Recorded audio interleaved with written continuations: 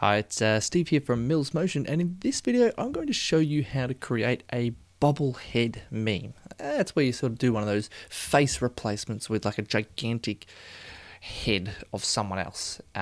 So what you're going to learn in this, I'm going to do this tutorial in Final Cut Pro X. However, all of the skills are relevant for Final Cut Pro X and other programs. So what you're going to learn is how to layer your clips, how to crop around a clip or a photo, and then how to keyframe your photo. So that will be the head. Now, keyframing is when you tell the computer where to move that image to over a period of time. So that can be a bit tedious, but once you know what you're doing, you just go ahead and do it, and you can get some pretty cool results. So let's jump straight into this tutorial. I'm going to go to new project, and we'll just call this bobblehead meme. And then I want to bring down my base clip. This is the clip that I want to put the head over the top of, and I found one here which should do the job quite nicely. It's got someone dancing with a small child at a wedding. I just want about 10 seconds of the clip, and there we go. So there, her head stays in the clip pretty much the whole time, and no one crosses over the front of it, so that kind of makes my life a bit easier. We highlight what we want, we then drag that down into the timeline, and we will zoom in onto our clip. And now I want to get the photo that I want to put over the top of it, so the head that I want to put over the top of it. So I want to put this baby head over the top of that lady dancing there. So get this photo and drag that out over the whole thing.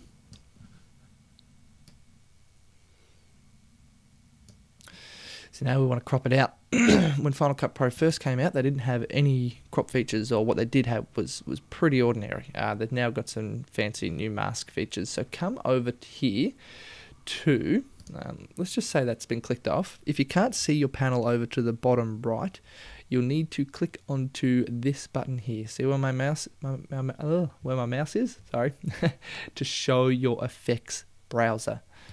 Click on that, and then scroll down and click on masks. And then what we want to do is we want to click on the draw mask tool and drag that onto the photo that we want to cut out, the one that we want to take the head from.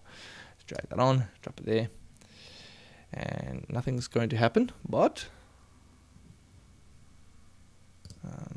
excellent. So now it's will tell us click to add a control point. So now we are going to click around the head that we want to use in the video. Click, click, click. This is one of those tedious things, but yeah, that's part of filmmaking.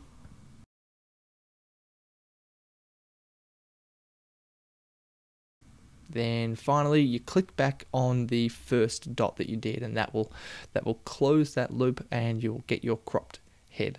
Okay, so as you can see, the head's a different color to everything else. At the end I'm going to do a little color correct, but for now we'll move straight on to the next step. So let's get out of that, and we'll come back to our control panel. Now if you can't see your control panel, I'm just going to click that off. If you can't see your control panel, we're going to be spending a fair bit of time in that in this video. So if you can't see it, see where my mouse is hovering at the moment, over on the right side of the screen there. It's called your inspector.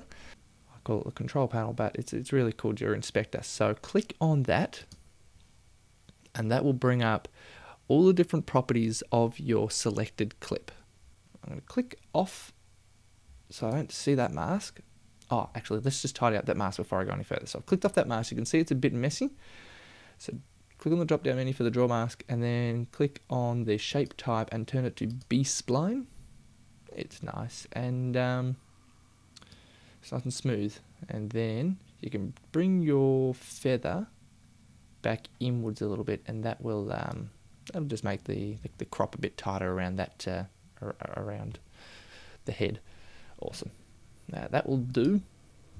So what we want to do is we want to click on the top layer, the one with the head, and then we've opened up our inspector, and we want to come up here into the transform section. We're going to be spending a fair bit of time in this section, getting the head to be in the right size, in the right spot. So let's do this. Okay, so now what we want to do, again, clicking and making sure that we've got the head selected, come over to our transform area. You see there's this square here, click on that. That will allow us to see the that clip and some things about it. Now what we want to do is we want to adjust our anchor point so that the head, so that the chin on this head here is at that center circle. This is going to make our life so much easier when we're keyframing it. So we use the anchor properties, and X will move it from side to side. Okay, and then Y will move it up and down. Awesome.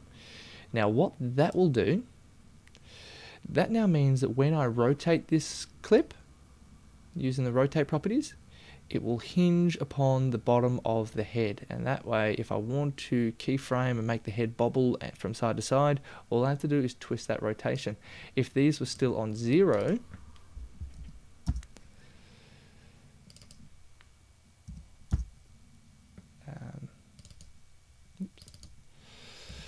if that was still on 0 and I tried to rotate it, it wouldn't rotate at the head. It's not that bad because it's not too far to one side, but you'll find that rather than just twisting the head from side to side, the whole head would then be lifted up and down. So it's important that the anchor point of your video, of the head, is at the chin. So make sure the chin is at that center point. And that will make keyframing a whole lot easier.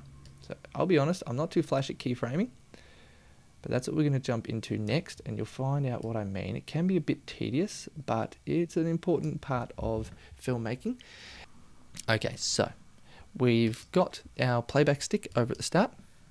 Actually, let's scale this up, make this slightly more obnoxiously large. Okay, excellent. Now let's position our head on that first shot. On the first frame, sorry. Okay, oh, this is too much fun. Awesome. Okay, so we've just set it up, and we've sorry, I didn't really explain what I was doing.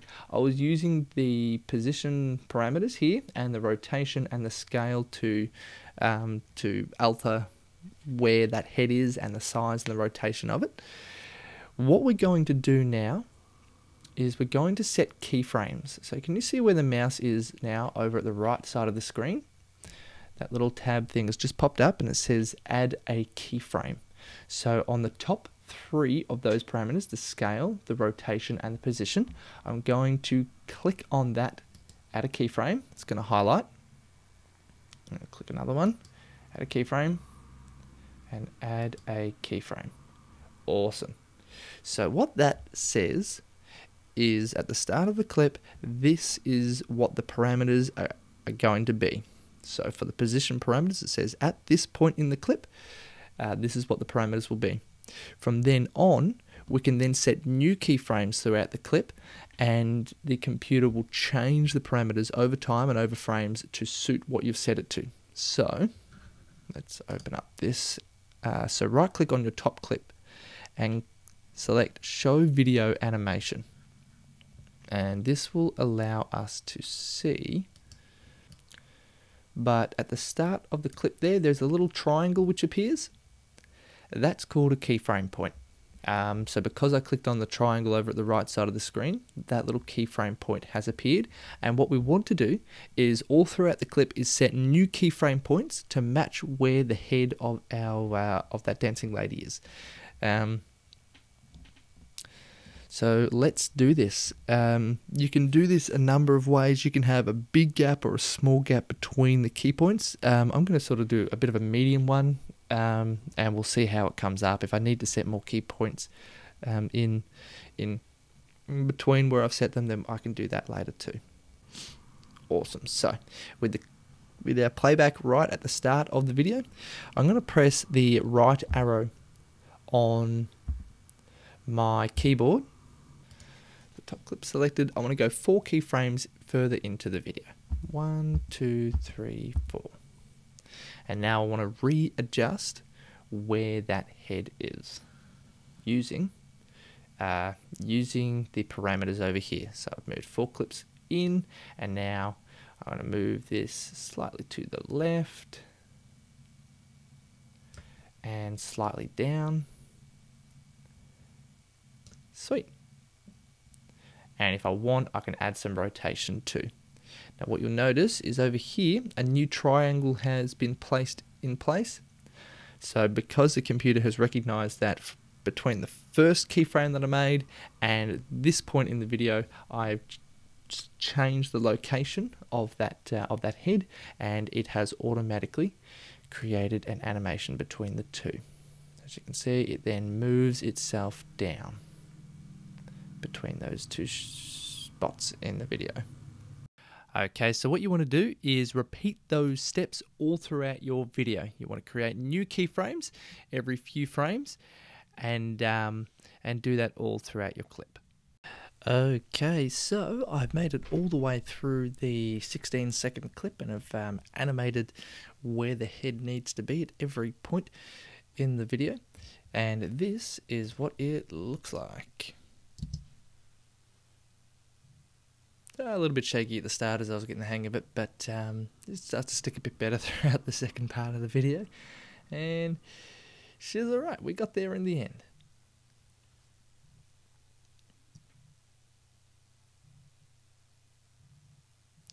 So yes, a bit tedious. If you do want to get fancy, you can research how to do motion tracking inside of Final Cut Pro X. That's another way of making the head stick and rotate in the right place. However, I find motion tracking, there's a bit of an art to that, and often there's some barriers that can make it difficult. So our video is all animated. I just want to do some final touches. I just deleted something there because I'm going to show you how to do that.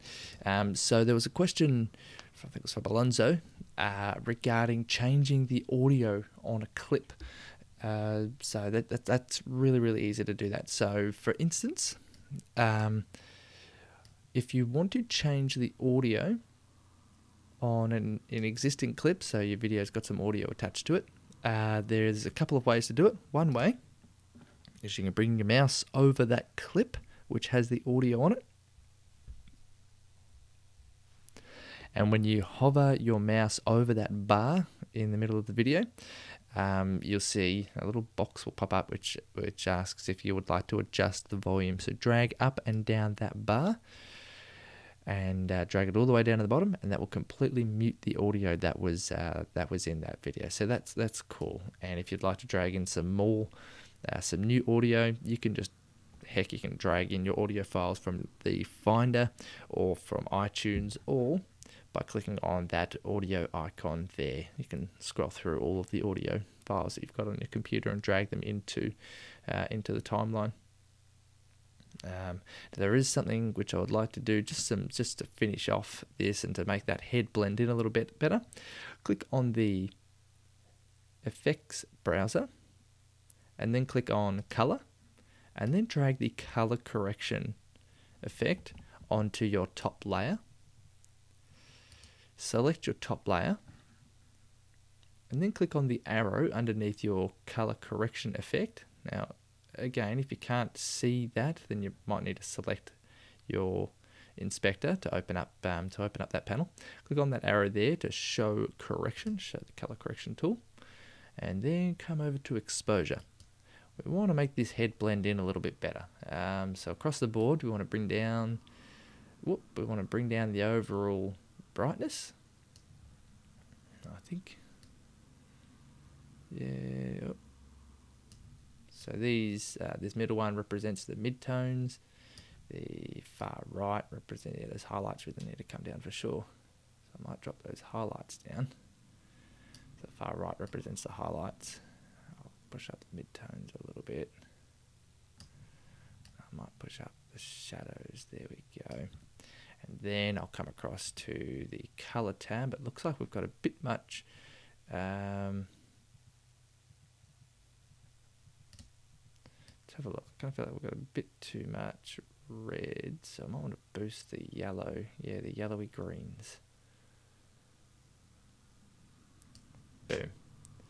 So that's just a quick way to do a bit of a color corrector, make the head blend in a little bit more rather than it standing out like the bright image that it was before. And you can also drop that saturation. I think the saturation is a bit overdone, especially in those midtones. Awesome. So click back out of that, and you can toggle and see the difference here by turning on and off that color correction effect. So that's what it was before. And that's what it's like after having corrected it. So it just sort of makes it blend in and sort of look a little bit more like the original clip.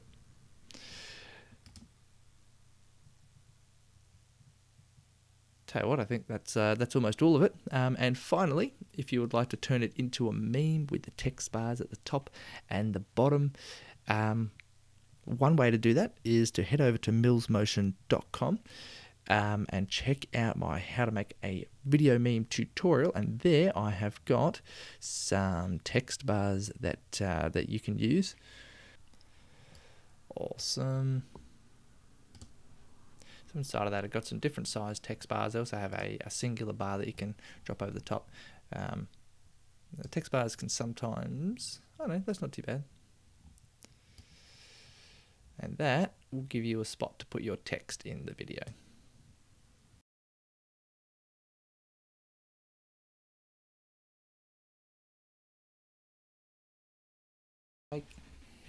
So there you have it. That's how you make one of those bobblehead videos. You can use them in memes or just for the fun of it.